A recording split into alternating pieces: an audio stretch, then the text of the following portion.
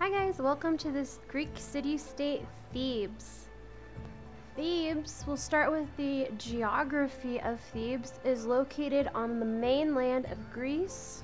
Let's go to our map. And it is located north of Athens. So I am where this yellow cursor is, and Athens is down here. So it's north of Athens.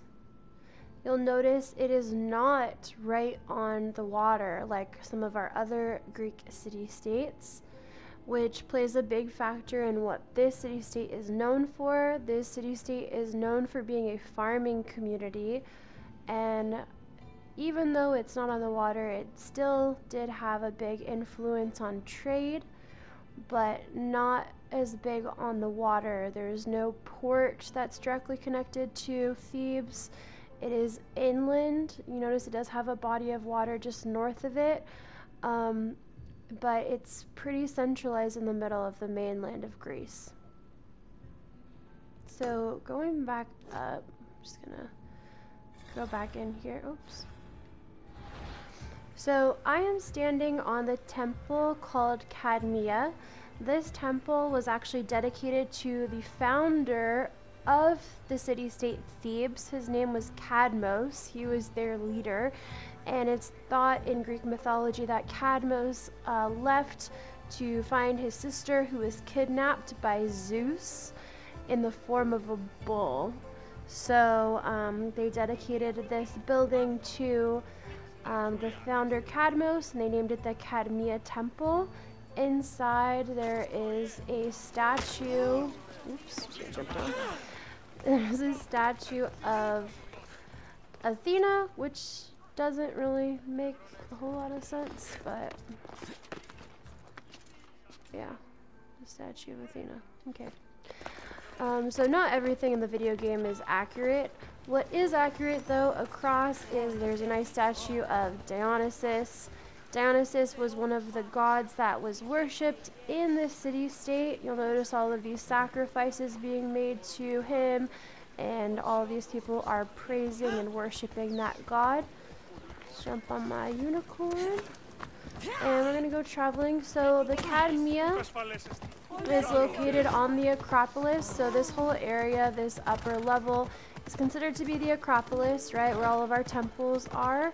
You'll notice the city-state's a little bit different. The Acropolis has like 2 peaks instead of just 1.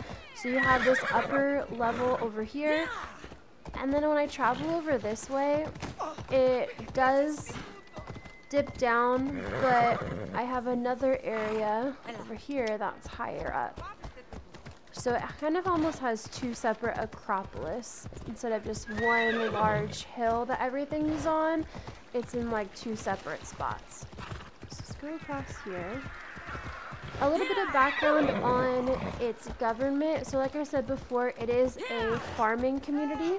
So it was ruled by an oligarchy, which was just a few landowners, so it doesn't have like the same type of leadership as some of our other city-states we've seen. This one was really strong in farming, so it didn't have like a really like large council for their oligarchy. It was just a few people. This temple is part of our Acropolis, so if you go inside, you'll notice that there's like, you know, it's decorated and everything. This one's not specific towards a certain god or goddess.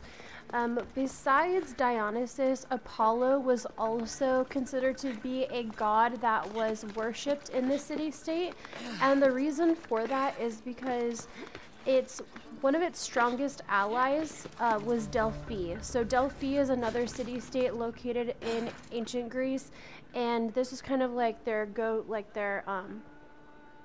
their allies so that they like defended each other and backed each other up in wars. And their god that they worshipped was Apollo, so they also worship Apollo in Delphi. Another goddess that is worshipped in the city-state is Demeter, because like I said before, it is a very strong farming community. So any communities that have a lot of farming or agriculture tied to them, they worship Demeter because she is supposed to bring them crops and lots of fertile soil and all of that. In addition, what they're also known for is the creation of aqueduct systems and canals. So even though they're not right on the water, they're able to redirect the flow of water to them so that they can water their crops. In the video game, there's not an aqueduct that I can show you, but if I go over this way, you can definitely see all of the farming. So here's like an example, like you have all of this flat land, fertile land. You see farms over there and over here, and these are the silos that are filled with water to water the plants. So you do have canal systems that flow and tunnels that bring water over to these areas. So that was a big achievement for them. In addition, their rivals and their allies. So as far as like Athens or Sparta, this city-state kind of played both sides. At this time in the video game, what I'm playing, they're allied with Sparta. So you'll see Spartan soldiers, you'll see red banners on the like the entrances to show that it is supporting Sparta. But it went back and forth, so the city-state actually fought with Persia against ancient Greek city-states during the Persian Wars, and they kind of flip-flopped between Athens and Sparta throughout the Peloponnesian Wars. I would say that they had the longest-standing relationship and alliance with Sparta, though, so they did side with Sparta for majority of the time, and then they flipped and were sided with Athens. As far as their resources, like I said, they're a strong farming community, so resources primarily are going to be in like the food and crops, wheat, corn, barley. As far as other resources, they did have a lot of wool coming from their livestock, their sheep, and they were also a big factor in the Bronze Age, and created some really intricate bronze statues as well. They have been found with different precious metals like gold and gemstones, but it's thought that a lot of that was traded into Thebes because there's not a whole lot of mining or caves that are found in nearby Thebes.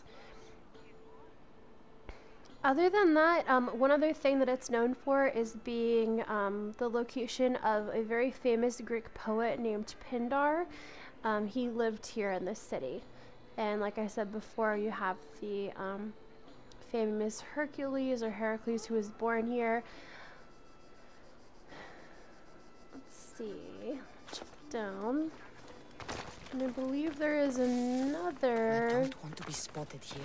temple over here that is dedicated to Dionysus. I think this one, yeah, this one is also Dionysus as well. So notice that their offerings that they give Dionysus are going to be a little bit different, right? Their the things that they sacrifice to their gods vary based off of which god it is. So for Dionysus, you see a lot of wine vases, because that was what he was known for. So they would offer up wine to him. There's also, if we go down this way, there's a really large what do you call it? Not arena. Theater. Really large theater dedicated to him as well. It's not as big as the one in Athens, and it's not titled the Theater of Dionysus, but it is, you know, something that was built for the gods that they worship in their city-state. So this is another theater for them. And yeah, that is the city of Thebes.